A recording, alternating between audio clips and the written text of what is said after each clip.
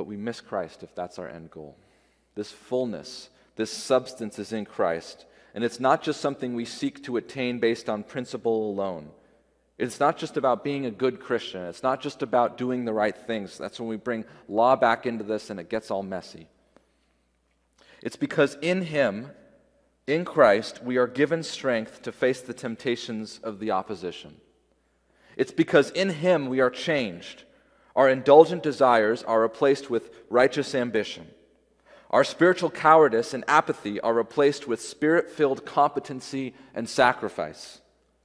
If you are in Christ, I want you to pay attention to your heart right now. If you are in Christ, deep down, you may not have felt this in 20 years, but it's there. If you are in Christ, deep down, you desire to be free from the ties that bind you because you have tasted the freedom of the Lord. Deep down, you desire to be free of the passions of your flesh, from the sin that clings and distracts and maligns. Deep down, under the cares of the world and the mortgage and the kids and whatever else, you desire to be free from being a slave to what feels good all the time. Deep down, you desire to be used in the hands of a mighty God.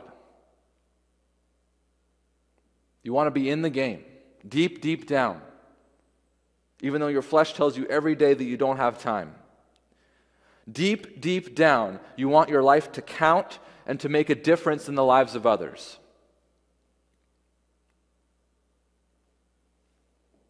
Because that's what the freedom of Christ inspires in us. That's what true freedom tastes like. That's what true freedom feels like. Those are the desires of true freedom. And that's what Paul's getting at here. Is when the truth gets buried and masqueraded by this effort to just look good, or get on with our life, or live a good life, we miss out on living out of the freedom that's been purchased for us. And that means being free from passions. That means seeing further freedom from the slavery to always doing what feels good. Deep down, you want to reciprocate the sacrifice of Christ with a life of your own sacrifice. Deep down, that is what you want. And at one point, you probably felt that and tasted it. And this was not out of guilt or obligation or this sense of, holy Christian duty. But it was because when you tasted and saw that the Lord is good, your heart leapt, your eyes filled with tears, and you said, this is the only appropriate response for what He's done for me.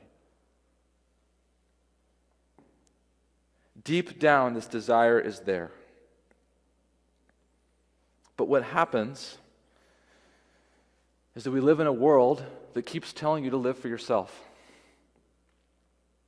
It keeps telling you that you deserve this, that, and the other. And what happens is through years we waver in between those worlds. We come in on Sunday and we hear the word preached, and that little bit of our heart that deep down wants this freedom that Paul's talking about quivers and shakes. And we know that deep down that's what we want. But we also know that deep down that's going to require sacrifice. That's going to require aligning our worship to the head and not these other things. We waver in between worlds, never fully satisfied in either. So we settle for half-hearted adherence to both. And the most pleasure we get is the affirmation of others, so we posture. When deep down, and I think the Spirit is telling you deep down that you've tasted this and you want it. There is an adventure of freedom, free from indulgence of the flesh being the master, an adventure that beckons. Friends, family, myself, will we answer this call today? Will we stop trying to make ourselves look so good before God and others and instead worship fully the God who desires to set us free?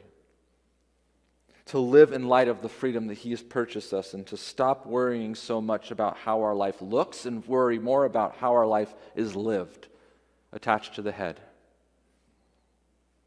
We have no power in ourselves to bring this about, but we have great strength if we let him be strong for us. But the longer we tarry, the longer we try to build ourselves up out of our insecurity of our relationship with the head, the more our pride's going to be based on these things on the outside, and we're going to miss out on the life and the freedom that Christ offers and promises to change us with on the inside.